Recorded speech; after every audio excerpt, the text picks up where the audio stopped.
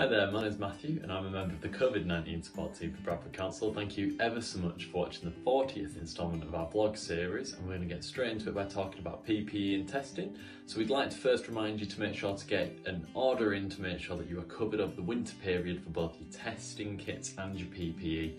It has been reported to us that some deliveries have gone missed, some of them have been affected slightly and been delayed, and we'd like to ask that you act now to make sure that it doesn't cause issues further down the line. We kind of give you a basic bit of guidance that if you cover yourself so that you know you're going to be okay until about mid-January, then you should be good to go and you'll be nicely covered over that winter period. Now, of course, if you're having any issues accessing testing in particular, the best thing to do is contact the health protection team for support. If you need any advice on where you can go for that, any contact details, get in touch with us at the COVID-19 support team and we'll gladly help out.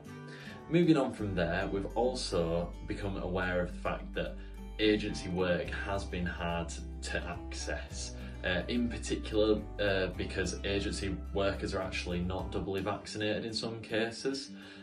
We are currently looking into this. We've got members of the COVID-19 support team who are contacting agencies to understand the situation and sort of gather as much information as we can on what their workforce is like with regards to vaccine figures and things like that.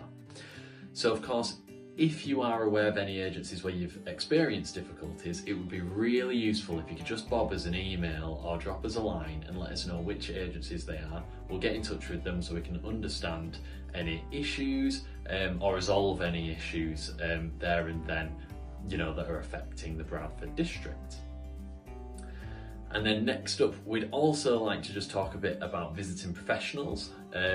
So please be reminded that we do actually have a visiting professionals guidance document which can be accessed on the provider zone of Connector Support. I'll pop a link in the description box down below for you as well. It's a really handy document that's got all sorts on there that will give you a bit of guidance on where people can find information on their vaccine data, how they can present it, what's acceptable, what isn't. But a really key one is a template so that you can record any refusals or emergency situations, because if you do have a situation where you have to turn someone away or someone has to come in an emergency situation without showing evidence, that does need recording, and then you also would need to let us know in the COVID-19 support team just so we are aware of any issues.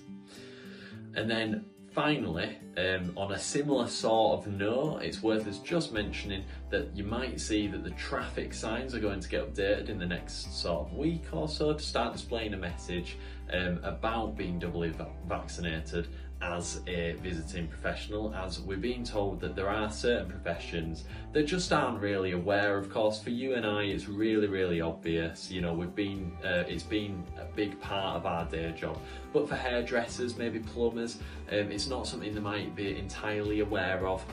So just to kind of help remedy an issue where, people coming along and you haven't turned them away, we're just going to try and get something out there to spread that message even further. But that's actually everything from me this week, so thank you so much for watching this instalment of the vlog series.